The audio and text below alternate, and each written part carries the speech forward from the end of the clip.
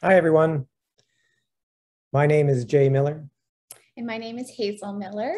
We're the co-publishers at Book Hug Press, and it is our great pleasure to welcome everyone to the virtual launch of Suture by Nic Brewer. Before we begin, we would like to acknowledge that the land we are joining you from this evening has for thousands of years been the traditional territory of many nations, including the Mississaugas of the Credit, the Anishinaabe, the Chippewa, the Haudenosaunee, and the Wendat peoples. And today is still home to many diverse Indigenous peoples from across Turtle Island. And we are grateful to have the opportunity to live, gather, work, and learn on this land. We also acknowledge that many of you are joining us from different locations this evening. And if you wish, we encourage you to please share an acknowledgement of where you're joining from by using the chat function found at the bottom of your screen. Additionally, if you haven't already done so, please also feel free to post a greeting for Nic in the chat.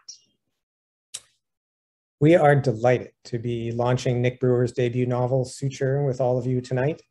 Not only because Nic's novel is a stunning debut, and we're so excited for the book to meet its readers, but because Nic is a very dear friend of ours. Did you know that Nic used to work with us as an intern? It's true. I met Nic years ago at a small press book fair that was held at the Fisher Library for U of T. And she came right up to me at my table and said, "Do you ever hire interns?" Which I found funny about hiring interns. But anyway, we called her in for an interview shortly after that, and we hired her on the spot. We knew from the get-go that Nic is a force.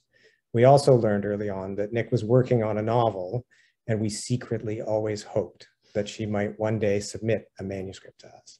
And the great news is that she did. And we accepted that manuscript for publication. And here we are tonight, celebrating its release into the world. Over the years, our friendship and admiration for Nic has continued to grow, and we are truly honored to help shepherd her first novel into the world. And while we had, of course, hoped to be able to gather in person tonight for a big book hug in person, we're thankful that all of you have joined us here in this virtual space tonight. And just before we get underway and bring our very special guest of honor out, I just wanted to go over a very quick bit of housekeeping for tonight. First, live closed captions are available. And to access them, please click on the CC function that you'll also find at the bottom of your screen and just follow the prompts. Secondly, tonight's launch is being recorded, and we will make the recording available for on-demand viewing on our YouTube channel in the coming days. Lastly, just a very quick word about the format for tonight. So again, very momentarily, we will be inviting Nic out. She will share a reading from Suture with all of us. And then Nic will be joined by special guest Sienna Tristen, who is going to lead an interview with Nic, which I'm really excited about. And to all of you in the audience, we will allow some time or leave some time at the end to take your questions that you may have for Nic. So start thinking about what that question might be. And we just ask that, that you submit your question using the Q&A button. We may not have time to get to all your questions, but we will certainly try.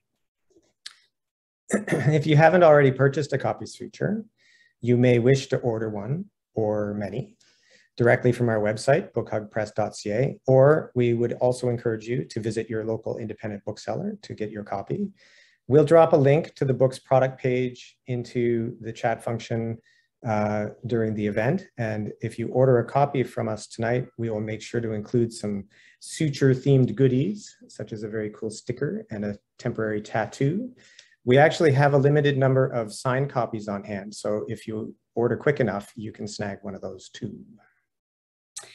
And now, at last, it is my great pleasure to introduce Nic Brewer, who I'm sure needs little to no introduction to those of you in the audience, but please bear with me while I read her official author bio.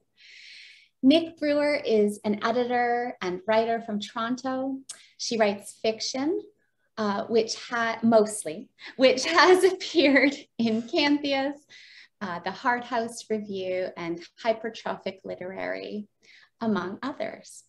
She is the co-founder of Frond, an online literary journal for prose by LGBTQ+ writers, and formerly co-managed the Micropress Words on Pages. She lives in Kitchener with her wonderful partner, Jess, and dog, Goomba, who I think might make an appearance tonight, maybe, if we're lucky.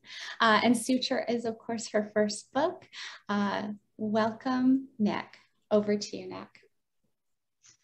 Thank you so much. I was smiling so big during that introduction. Hazel and Jay, y'all have been, from the moment that I started to get to know you, you have shown me exactly what kind of people and professional I want to be, and I have been so grateful for that. And did you know that it is almost exactly 3 years since you sent the email saying that you would like to publish Suture? It's been 3 years and 1 week almost. Wait, yes, 3 years and 1 week, sorry. I will also, since I'm in Kitchener, I am going to just provide a little land acknowledgement here. And it's timely because I'm getting married next year, which is very exciting for me. And we're getting married on September 30th, and we decided this date before it was declared the National Day for Truth and Reconciliation. So I've been preparing ways that we can acknowledge that in our ceremony. And I found out that it wasn't until October 2020 that the Government of Ontario amended the Marriage Act to enable Indigenous officiants to perform marriage ceremonies according to their customs and traditions and to submit a marriage for registration. So that is, has not even a year. And I am grateful that settlers were not entirely successful in eradicating the culture and language and people of the people who cared for and lived on this land before we got here. And I, in Kitchener, am situated on the Haldimand Tract, land that was granted to the Haudenosaunee of the Six Nations of the Grand River. And I'm celebrating Suture today within the traditional territory of the Neutral, Anishinaabe, and Haudenosaunee peoples. I'm going to start with reading a little section of Suture, and then I will introduce Sienna, and we will chat a little bit more about the what and the why of Suture. If anyone does not already know, Suture is gory, and the first excerpt that I'm going to read is gross. So mute me if you need to, and take care of yourself. I'm going to read you a little section of the beginnings of each character's story. There are 3 characters. In this, we are at an art class in which artists need to cut themselves open in order to make their art, literally. The instructor turned on the speakers at the front of the room, a rough-edged instrumental album this week. The music was loud, always loud, as loud as she could reasonably make it, considering the neighbors. But the sound of the artists preparing themselves was always louder. Lip-bitten gasps and the horrendous sound of students splitting open, cold metal nails on a brittle, fleshy chalkboard if you were attuned to it. Overall, the sound of the room was always wet, hands slipping on the edges of skin, trying to get a grip on the underside of a chest to heave it open. Hearts beating sloppily out in the open, slowing in their suddenly cool surroundings comparatively. The slap of a lung hitting the workstation still slick with the insides of whoever it came out of. The erratic drip of the artists collecting blood in their sets of tiny stained jars, ready for mixing. This next little section is the beginning of our filmmaker and a turning point in her early life before she has the chance to make it her own. Eva and her sister drove in silence along the lake, letting bluegrass fill the space between them. Eva held her camera loosely, capturing the jostling landscape and the blinding reflection from the water. She'd had her eyes out too long for most of the drive, but the ache was a relative comfort, a tangible pain amid the underskin crawl of dread, the tingling threat of panic. The final months of her marriage lay like sandpaper against her bones, rubbing her insides raw as they drove back towards him. In her purse, beside the divorce papers, was an envelope with the pieces of her PhD acceptance letter, a salve, a soothing reminder that she was not crazy. The trees flitted past her camera, and she closed her eyes and remembered. Holy shit, I got in. With the opened letter in her hands, opened on the stairs on her way up from the mailroom, and almost no time at all to be proud, because right away his, "Are you really thinking of going?" As if the months of talk of her moving for her PhD had never even happened. I got in. And she shouldn't have flinched when he put down the book he'd been reading, but she did flinch at the sound of it, the slam of it, the rattle of the tabletop. She did flinch. And she shouldn't have taken a step back when he rose from the couch, but she did. "I was going to give you a fucking hug. Congratulations." And, "Oh, sorry." And the ice of his arms around her almost made her shudder. It lasted hours, days. It lasted the rest of their marriage in slammed doors and hissed cruelties and damp apologies and ultimatums. She had gathered the rage-torn pieces of the letter in the early late hours of a Thursday morning, of a Wednesday night, alone again, with his exit ringing in her ears. She had gathered the pieces of the letter and begun to tidy, had begun again to inventory the his and hers of the apartment, each time relinquishing more and more to the his list, until finally, that night, the only thing left on her list was her side of the closet and a small box of sentimental trinkets. It all fit easily into the trunk of a cab. And this last little section is from Grace, our writer. And I'm just going to dive right in so that we can then dive into conversation. When her family moved the following year and Grace had to change schools, she took what she'd learned from her books and used them to decide what kind of story she would tell her new grade 7 classmates. Even this was easier than she'd imagined, keeping up Home Gracie and New Grace without question. At home, she stayed quiet, studious, tidy, helpful. While at school, she tried on different selves, collecting friends and followers as she braided in fabricated pasts to build a jock, a prep, a theater kid. People usually just believe what you tell them, she decided, unhinging herself from the need to base her stories in any truth at all. At the library, she exhausted the YA shelves and moved to general literature. Early into the morning, in her new room, away from prying eyes, Grace devoured lives she had never even considered. She learned new ways of being human, but she was running out of places to try them. Even though they had hardly been in their new city for a year, she had already walked past the stationery store hundreds of times, often going out of her way to end up on the side street lined with beautiful, ivy-clad houses and the occasional home storefront. The shop window was set back from the street, difficult to linger at, but she would do her best, straining to admire the colorful notebooks, the tastefully themed stationery sets, and, of course, the word processors. Today, she walked slowly up the cobblestone path to the shop entrance, drinking in the details of the window display she could never normally make out. She had found a grade 12 writing textbook at her school library, and she had convinced the librarian to let her copy the pages of the book that showed the students how to use a fountain pen. She'd practiced drawing her blood for the reservoir with a syringe, and though the crooks of her arms were rough and bruised, she felt ready to use a real pen. She walked up to the glass cases and peered at the different pens, eyes bouncing over the signs warning against use for children under 15. She stopped at a tray of metal pens coated in soft pastel colors, and a woman appeared to help her. "Do you know what you're looking for today, sweetie?" "I'm looking for a gift for my mom," Grace said. "She journals every weekend, and her pen is a little old. She really likes pink. Maybe that one there?" Early into the morning, in her new room, away from prying eyes, Grace tried her hand at writing the stories down. Late into the night, alone, Grace learned that bleeding was a way of being human. And I am going to quickly read Sienna's bio so that you can know all of their accolades, and then we'll get to chatting. Sienna Tristen is an author and poet who explores queer platonic partnership, radical compassion, and myth-making in their work. Her award-winning fantasy novel, The Heretic's Guide to Homecoming, came out from indie arts collective The Shale Project in 2018, and you can find her poetry in Augur magazine.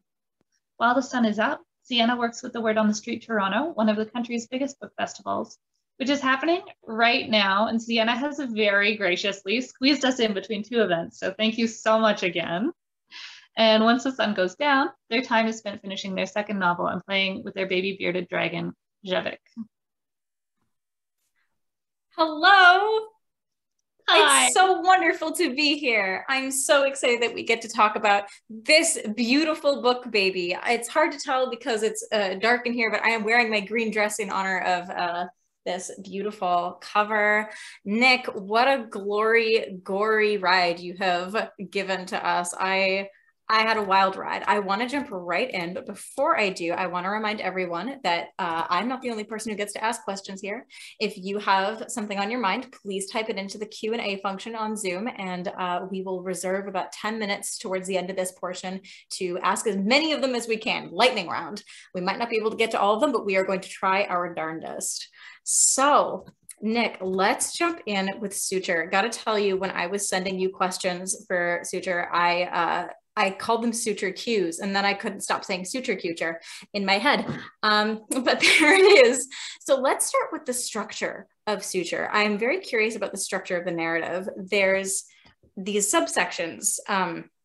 As there are three main protagonists, we have the beginning is the map. It just says a map. The beginning is a map of your journey, and then we get to the beginning, in which you meet a story, parenthetically, the middle in which a story takes place, and the end in which a story begins.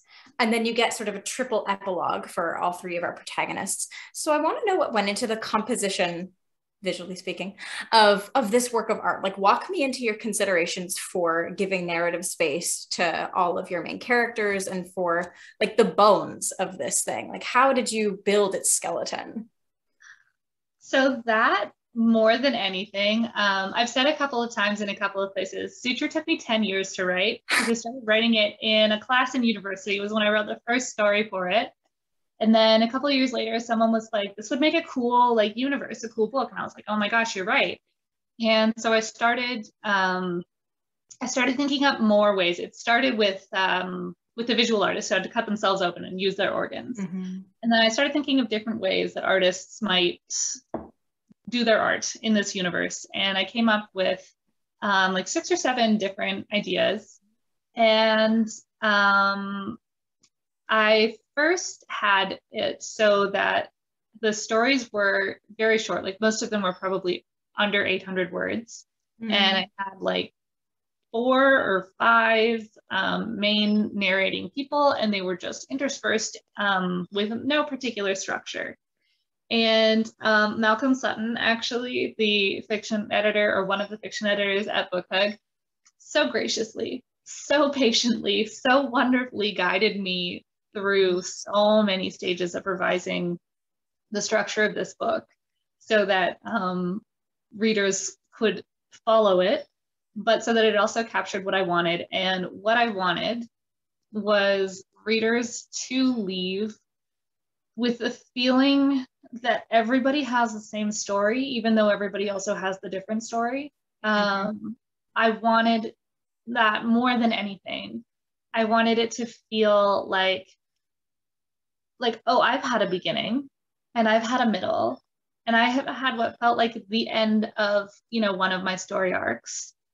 And then the addition of the epilogue was, okay, addition is not quite right, but those things all existed, but it was suggested that I put them kind of all at the end in the same place. Because it is the beginning of another story. And time is made up. And I'm turning 30 in what, 2 months? I don't know, 2 months. Congratulations. Yeah. Thank you. And so I'm very young still, but I've had some bullshit in my life, and I wanted to leave readers with the knowledge that like we all get bullshit and there's more after. I'm find that really interesting, the idea of like everyone has the same story, even though the nuance is different and the particular, I guess, like detours and side trips are different. It's kind of the same road. Because that's very much the sense that I got while reading the novel, was that, especially because the characters never actually meet up, like they never intersect. It's just that their experiences intersect. And I felt very much that instead of trying to like hitch along for the ride with any one particular person, like in their mind or anything like that, it was very much getting a look at the world that they are all surviving together, separately, but again, together. And that really fascinated. Now I want to know what the other like 6 ways of like maiming yourself for your art are. Like now I'm curious. I don't know if anyone else is. I think it's interesting. One of them still made it in. The drummer, Finn. Yeah. Finn has a kid in her ending section, and her kid is a drummer, and you have to rip your forearm bones out to use those drumsticks. My original drummer was one of my favorite characters, and I had to cut her, and I was like, no, I won't. So I fashioned all of the things that I liked from her character and put them into Finn's kid instead. Time is non-linear, after all. Exactly. And then I had the idea that people who played stringed instruments would have to use their own hair to string their bows.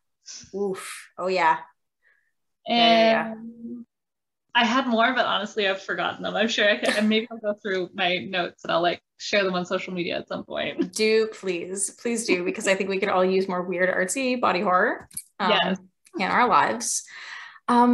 Yeah. So I want to jump into like, I have quotations. I'm going to be pulling out quotations from the book. I've tried, for everyone at home who has not read the book, to make sure that they're non-spoilery in the way that a book like this can be spoiled. I'm trying to really go into bits that are, again, kind of universal to the themes or to everybody's experience. So we're going to start right in the beginning on page 15 when we are with, do we say Eva or Eva? What I say Eva, but Eva, great. Eva is our filmmaker. And the book begins with this really interesting, like, retrospective on her career and her life and the themes that have recurred in her life. And there's one little line that says, "They couldn't decide how to arrest me. That's the trick. Be sure to rebel naked and they will be afraid to touch you." And that's like meant literally in the context of what's going on. But I also felt that it set up the rest of the book, thematically speaking. So I want to know more about this concept of nakedness or vulnerability as its own type of armor, like especially within an artist's practice. Like, tell me what you think about that. I loved that you had this thought and you had this question, because it never occurred to me at all. And I love questions that make me think about things that never occur to me, even in things that I've created. So, and I've been trying to formulate an answer.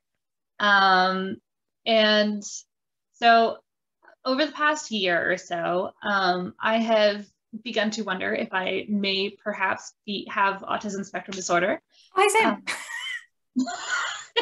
Hey.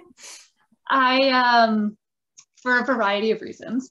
And something that like keeps coming back to me is I have never been able to be anyone other than who I am, as much as I have tried. I just am how I am all the time. I made a joke in our little tech test before this. I was like, no professionalism needed here, because Sienna's a professional. Hey, and Angela are professionals. I am not. I am theoretically, but I don't have a professional demeanor. I don't really know how to have a professional demeanor. I am always kind of just a little bit, maybe too inappropriately comfortable or casual or open. I've always talked openly about vulnerable things. And I have found that talking openly about vulnerable things and being open about vulnerable things can be a type of armor. It can create a type of distance between you and other people, as well as what am I trying to say here? There's it's like armor because people don't always want vulnerability. Vulnerability makes people nervous. But then also beyond that, talking openly about vulnerable things is not necessarily the same as vulnerability. As being vulnerable. Oh yeah, that's a distinction that deserves a little bit of a closer look. Yeah. And I kind of feel like in the quote that you brought up, like being naked, it's like, well, yeah, being naked is bound to make people feel uncomfortable, but like it is not necessarily inherently in and of itself vulnerable. It doesn't have to be. I don't know. There are like nudist beaches and like bathhouses in Europe where like nudity is not in and of itself a vulnerable thing. And there is a distance, a loneliness, and a power that comes from people believing that you are being vulnerable when you're not. So yeah, that was kind of my musings on that. Sorry, I kind of went on there. No, please. That's the point of the event, Nic. It's your book. I think that's really interesting. The idea of the naked body, not necessarily universally, you know, being a vulnerable thing to be observed and perceived. But that it might be in the context of this world because the body is seen as an instrument of artistic practice, perhaps more than anything else, at least in the social circle of the people that we're following. And so it's kind of like, you know, when you go into like a fellow reader or writer, just like a general human being's house for the first time, and you like creep their bookshelf to be like, what's going on in your heart? What are you? It's kind of like that, but it's walking around and it's like warm. I feel like maybe that's how it would be for people in this universe, to see a well-known artist just sort of putting her palette on display, right? Yeah. And in that scene as well, I can't remember if I ended up writing it in a way that makes it clear, but in my head in that scene, Eva has actually left her eyes at home. So she's never back on the bedside. Yeah. So it's really just like a big ol' stop making my body more than what it is, while also, if you are taking my body, acknowledge it. Yeah. Acknowledge what you are taking. Definitely. I want to flow this into like more cultural considerations, right? More universal considerations.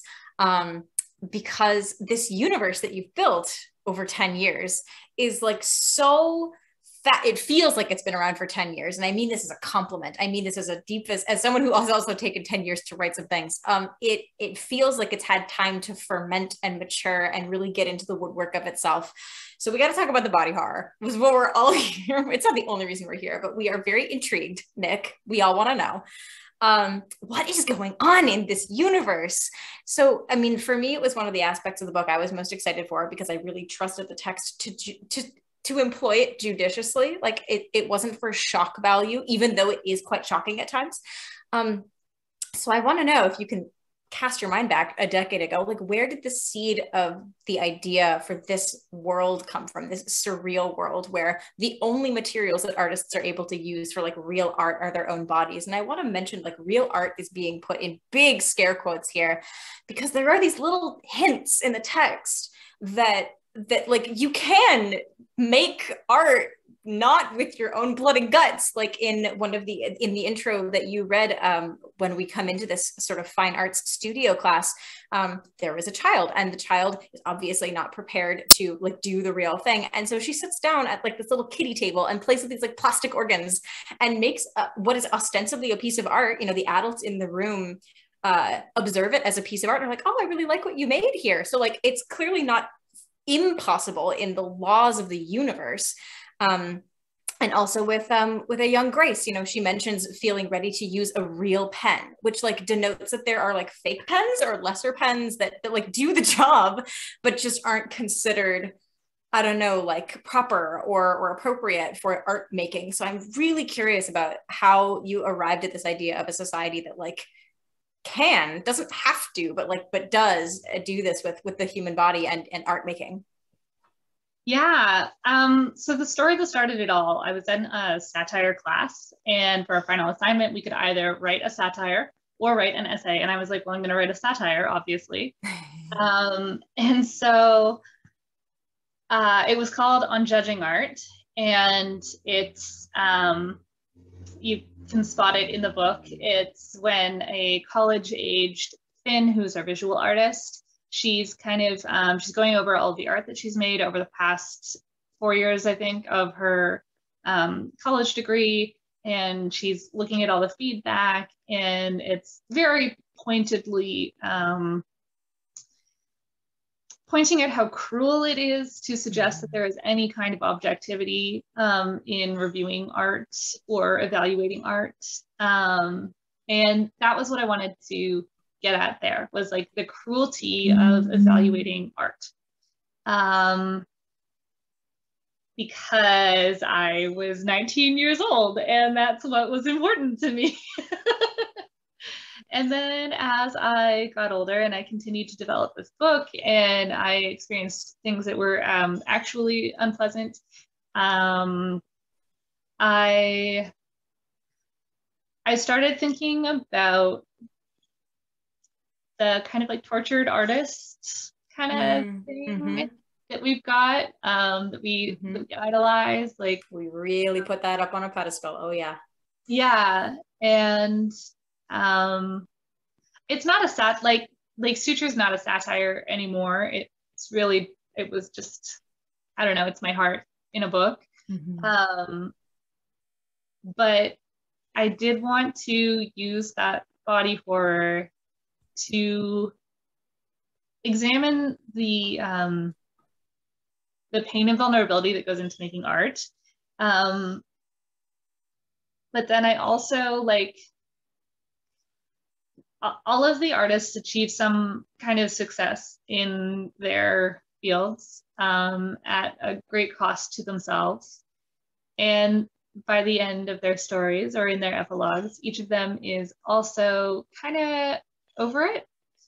And it's kind of like, oh, this wasn't really what I thought it was. And it makes me think of writers who, I mean, even myself, but I'm still early career, but writers who, like, in their early career are really like rah and like, I don't sleep, and like I sleep 2 hours a night so that I can work 6 jobs, and like really glamorizing burnout and the hustle and substance abuse in a lot of cases. And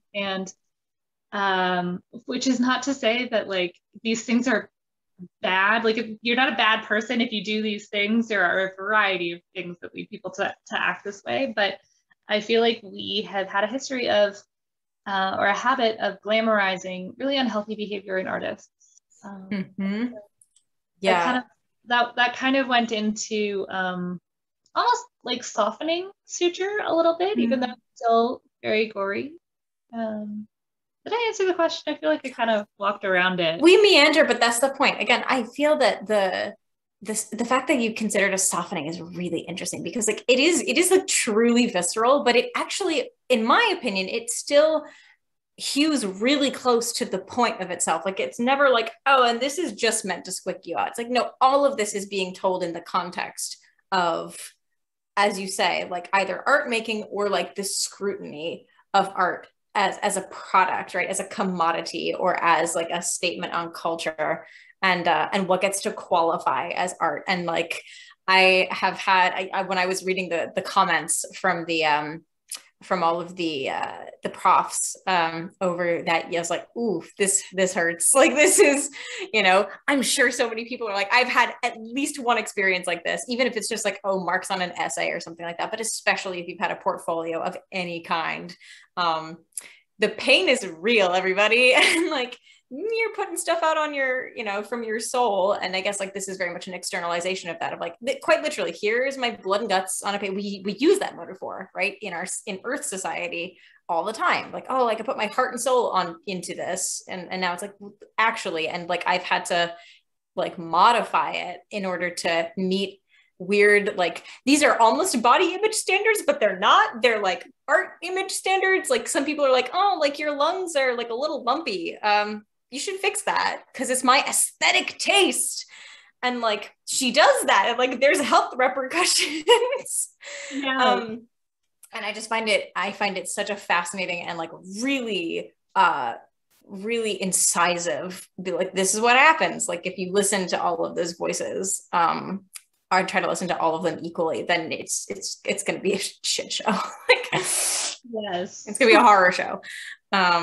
Yeah, definitely. To speak of successful artistic careers and to speak of the suffering artists, this super annoying archetype that we all have hanging like a scimitar over our heads, whether we like it or not, whether we subscribe to it or not, I want to bring up Eva's voiceover script. This is something that comes in around the first third of the book. I'm going to read just a little bit of it. It's on pages 91 to 92. If you have copies at home, you can follow along. Do you think people realize it hurts? Hurts everyone. Hurts us, hurts the people who love us, hurts the people we love. Would you still go to galleries if you had to listen to every chest being sliced open? Would you still want it if you knew how much it hurts? If you had to clean up the blood to the soundtrack of every held breath, of every groan, but you don't even want to see the scars. Like when I read this and the whole thing in its entirety, because it's a truncated version, but like the whole thing in its entirety, like I teared up. I was like, ooh, like they don't, do they? And I just, one of the biggest reasons I think is because of the fact that, as you said, like our society seems to have this incredible judgmental, like entitlement, like to take an artist's art and be like, here's my opinion on this. I know nothing about you. I know nothing about what it took for you to make this and then share it publicly. But I'm gonna have an opinion. And like, in a way that is their right. But I feel that our society seems to love art and revere art and have absolutely no care or respect or regard for the artists, like for the human people that make the things. And I want to know a little bit about this voiceover monologue and how that came out of you, especially being that you are like in your early career and you began writing this quite young. Like I want to know perhaps how your observations of that part of our culture have evolved over time, and also maybe what you're hoping to see us shift towards. That voiceover, that sentiment in particular, well, it started as someone's mom, I think Finn's mom. It started as her having those thoughts. She, in an early version, she's got like a series of monologues throughout the book, and she's in like a support group for parents whose children are artists, because it must be horrible, you know, like it must be absolutely horrible if the thing that your kid wants to do is literally cut themselves open to make art. Again and again, yeah. Again and again, over and over. And so that's where that came from. And I was in, it evolved because I was in a relationship with somebody who did not care about their own well-being at all.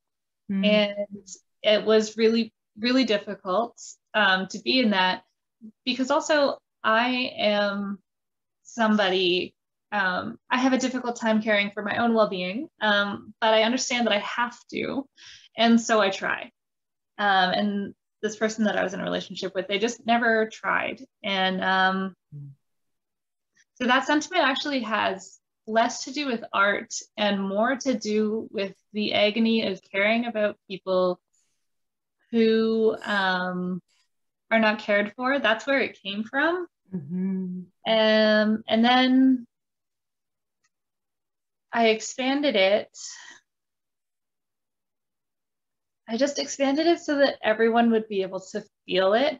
This feels so arrogant of me to say, but while you were reading it, like I got goosebumps. Am I allowed to say that? You are allowed to say that. Yes, please.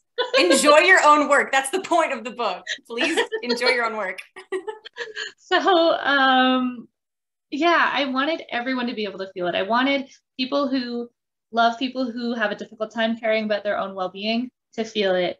I wanted people who are in pain and who feel overlooked to feel it. I wanted people to feel that, whether they were an artist or not. There are so many people who are in pain and who are overlooked, you know? And like, that's what I wanted for that. At some point in the past 10 years, it stopped being a book about art and it started being a book about being human. If that makes sense. Mm-hmm. Mm-hmm. Yeah. And empathy, and like the point where empathy becomes compassion. I love it. I have just got one eye on the time and I realize we're coming up real close to me having to hand the mic over metaphorically to everybody who is screaming along in the chat, by the way. You've lots of lovely people here. So I'm going to squeak this one last question in, which is around halfway through the novel. There was a moment that I had to just like pause and like put the book down and just like close my eyes and savor it. And this is a moment where Eva and her wife have to go pick up a cake. And Eva is going blind at this point. She can only see in black and white. And Dev describes the colors of the cake to her. She says, the background is mostly this unbelievable plum color. It's so dark and rich, and those highlights are maroon and burgundy. And then the flowers are all cream colored and amethyst. And then when they go to pay for the cake, the baker has watched this, and the baker just like flat out refuses to take their money. And he says, not today, amore mio. That was too beautiful. Today it is yours, a gift as that was to me. And I like loved it to pieces, because I have had moments like that with these, like there's this artistic exchange between two artists, possibly often of different mediums. And like the only transaction doesn't even come into it. It's just like, I have given you something beautiful. You have given me something beautiful. This is enough. Like, this is nourishing. And I, beyond asking like about this in the book, I want to ask about this in your life. Personally, I want to know if you've had any moments like this and what they mean to you, if you can express that. I haven't had very many moments like this in the art world, but that moment and Eva's relationship with her wife is completely 100% draws on all of the love and safety and support that I have found in my relationship with my fiance. And I didn't, so it's not that I didn't want to be alive before this, but it's that it was like I didn't get much joy out of it, out of like living. And then I met her and I fell in love with her, and I met her family and I fell in love with her family, and I met her friends and I fell in love with her friends, and so many of them are here tonight. This is a little embarrassing, but at some point during all that, something in me switched and I was like, oh, this is what it is. Mm-hmm. This is what it is that people love about life.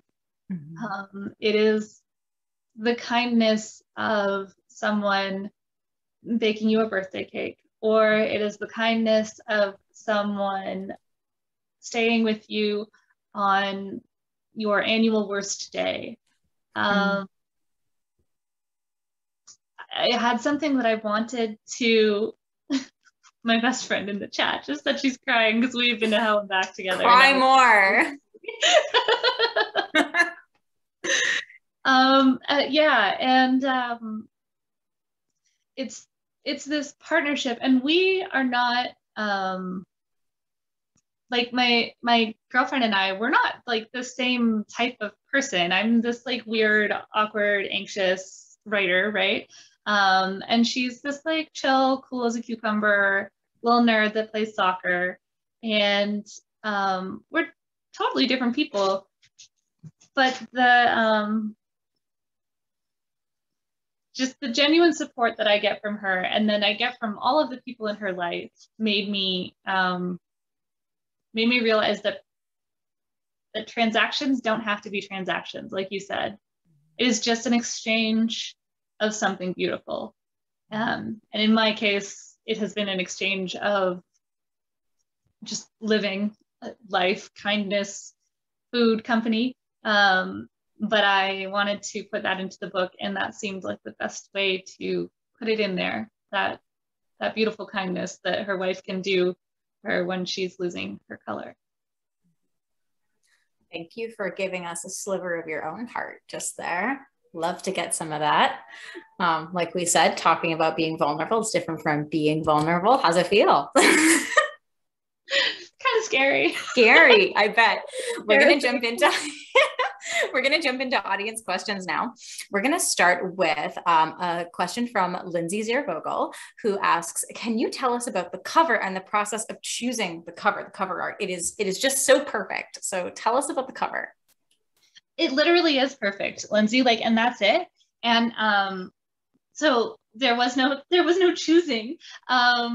Ingrid she sent a mock-up, and she was like, how about something like this? And I was like, yep. And then she sent the final cover, and she was like, so this? And I was like, yep. My only request in my little notes that I could make in requesting the cover was I didn't want any kind of red at all. And then I was like, for some reason, this book speaks to me in like a coral and like kind of navy blue or tealish color.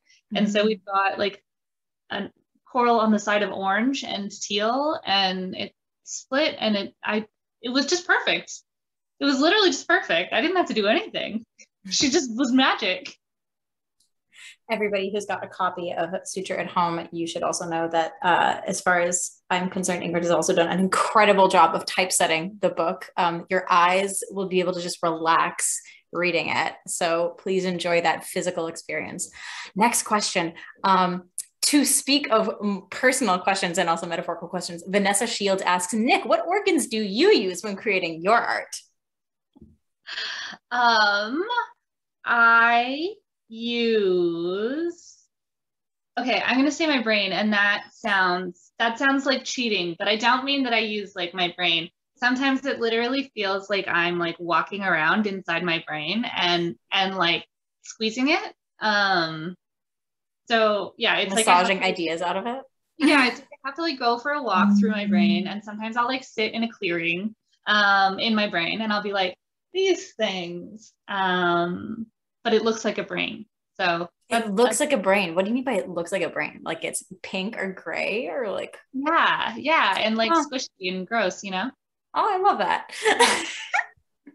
Your commitment to making sure that everyone remembers that like body horror is moist is I appreciate that. Like there are tactility to this. Charlie Petch asks, was there a process you had to go through to get out of the mindset of the book once it was off to the printers? I think it's really interesting. Like so much of this is about like deep, dark, tortured, artist. And like, you are hopefully not a tortured artist. So like, how did you divest from that after it was done? I think because it took so long to write, it didn't hurt by the end of it, because also, the parts that I got to add towards the end of the book that made it the like really multi-dimensional book that it is, and the very human book that it is, they were all the really nice parts of Eva and her wife. So I just got to like write about my wonderful girlfriend and our love, and like it was just all really like lovely stuff that got to bring it home, because like I'd already written all the trauma while I was in these like unfortunate situations. So to finish it, I got to make it lovely. It's nice that you got to do like icing on the cake as the last thing, like you end on a high note. That's fantastic. To speak of Eva, Nicole Labar wants to know, I thought it was interesting how Eva goes blind the more she devotes herself to filmmaking. She's also, figuratively speaking, blind to anything outside of her lens while she's filming. Is there a message there around losing yourself in your art, or possibly around changing your worldview? Absolutely, 100%. That's almost the entirety of her storyline. Is she comes very close to losing everything because of her singular pursuit of filmmaking, and then for her, it's not worth it.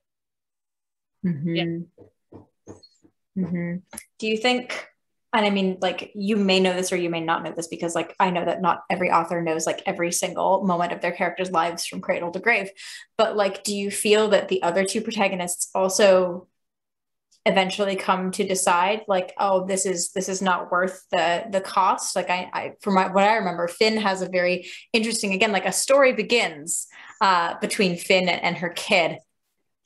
Right in the epilogue, and there's a choice that is kind of laid in front of her. And then with Grace as well, there's a very interesting epilogue, which I don't want to spoil that one, because that one was really interesting to get in a linear fashion. But there seemed to be some sort of remorse or some regrets, and maybe a choice on the way for her as well. So do you think that they all eventually kind of go, you know what, screw this? Or do you think some of them stick it through to the end? I think that they do all have like a, you know what, to this moment. But it manifests differently because of the different choices that they have made in their own personal and artistic lives. So Eva's, you know what, fuck this moment, is beautiful and lovely and warm, and she gets to have like a beautiful end beginning. The others are a little more fraught. Mm-hmm. Final question. The timing, perfect. Second question from Vanessa Shields. I love all the things your characters don't say. And I have to second this. The negative space is incredible. This is a profound paying attention, I believe, to show this so beautifully. How did you become aware of this or think to use this very real experience in your storytelling? The idea of people crab walking around, like what needs to be said and shall not be. I'm so glad you love that, because I also love it. And that was something that came later that I realized I was doing. And it originated in, because Eva, everyone knows that fiction is like very typically informed by the author's life in some sense, right? This is completely fiction. I made it up. Finn's fraught relationship with her mother is not my fraught relationship with my mother. We're fraught in a different way. I'm kidding. My mom is listening to this presentation in the other room. Anyway, so in Eva's beginning, she's in a horrific marriage with a man, which we got. That horrible man. And there's a scene where they sit down together to go to coffee, and he says out loud, "You've been a bit of a bitch lately." Yeah. And she's surprised, and she goes, "What?" And then I go, "But he rolled his eyes and laughed. As if you don't know what I'm talking about," he said, but somehow he didn't say it, and she wondered if he was right. And I spent in that really unpleasant relationship I was in, there was so much, like he would say something, and then I would be like, "But you're saying something else, and I don't understand what's happening here." Mm-hmm. And so that's when it started. But then I started using it in a much more positive way as well, like the tiny ways that we can communicate things, nice things, loving things to the people that we care about, as we get more used to them. It's like beam love at each other. Yeah. And it was such a huge bad part of my life when I was in that like really troublesome relationship, and it is such a lovely soft part of my life now, being able to just communicate things without necessarily saying them, that I wanted to have it in the book in both ways. Mm-hmm. I am beaming love at you now, non-verbally, but also verbally. Everybody, thank you so much. This kind of concludes the Q&A portion. I'm so sad to end it. I could have danced all night. I would love to continue talking about this. Everybody, please accost Nic on social media to ask further questions, because I want to read them. And I would like to formally invite Jay and Hazel back onto the stream to say anything that they have to say. Thank you all so much. Thank you. Wow. We feel terrible that we have to come in now and begin to wind everything down, because this has been just such an incredible hour, and we've just been sitting here glued just to every word of this conversation, and it's just been so engaging and so captivating. So thank you both for all of that. But alas, the time is upon us, and we do have to wind down. So we have a few closing remarks, but before we say that, Nic, we just wanted to certainly hand it back over to you if there's any final parting words that you want to share before we say goodbye. I just want to say thank you so much again to Sienna. Like, this conversation, I've loved this. I can talk about this forever. Also, Yay! Neurodivergent brains. We'll hyperfixate for 9 hours. Yes. And also, I've been doing this on my phone, so I can't like really see the chat, but every now and then I can just see that y'all are sending so much love my way, and I'm gonna get a transcript of the chat after this, and I can't wait to read it. Thank you all so much for being here. It means so much to me, and I love you all. Thank you. Sienna, is there anything that you would like to say before we say Run, Don't Walk by Suture by Nic Brewer? I screamed when it showed up at my doorstep. I will tell you that though I haven't used it yet, I am very excited to use this temporary tattoo. This is a boss marketing tool as far as I'm concerned. I have not seen one of these in like 20 years. This is super cool.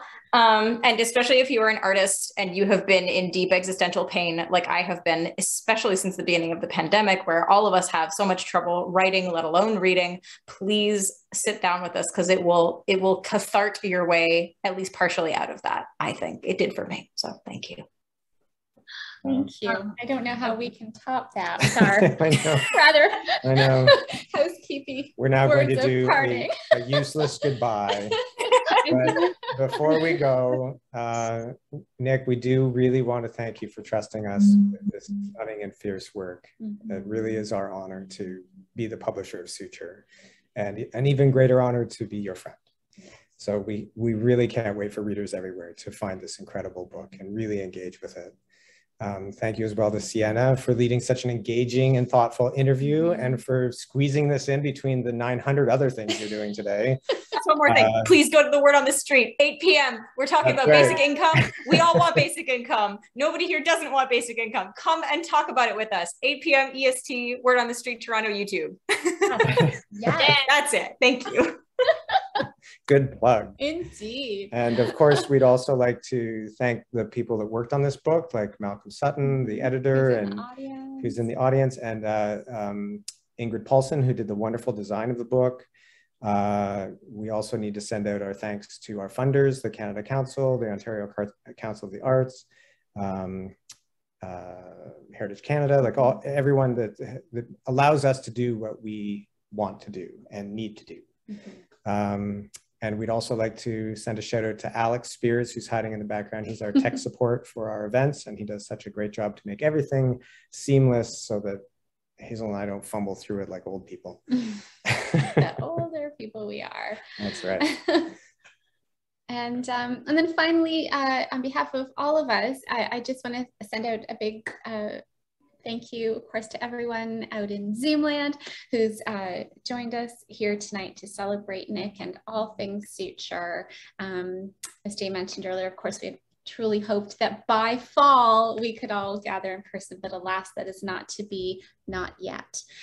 So we're so thankful to each of you for sharing your time and your energy with all of us tonight. And with that, I think we just want to remind you. Just a final reminder that you can order Suture from our website or from your independent bookseller. I hope you all engage with this book and enjoy reading it. And really, it really is such a fabulous book. I mean, it uses the body in such a way to investigate the mind, really. So I think that's just such a fascinating thing. And I think that brings us to the end, sadly. Thanks to everyone for attending. Oh, wait. Sorry, I just noticed that Vanessa in the chat was like, can I get to speak to you? And the answer is yes. My contact information is all over the internet. I'm very easy to stalk. Just shoot me an email and I will send you a little tattoo. Can we get cookies, though? Is the real question. I know. Yeah. I had to order 2 dozen, so yes. If anyone wants a cookie in the mail, I can't guarantee that it's like show up in one piece, but yeah, I'll send you a cookie. Absolutely. Terrific. Nice. Now I've got cookies on the brain, so yes. So thanks again to everyone for attending, and we wish you all a wonderful rest of your evenings. Please be well and stay safe. Indeed. Thank you, everyone. Take care. Good night.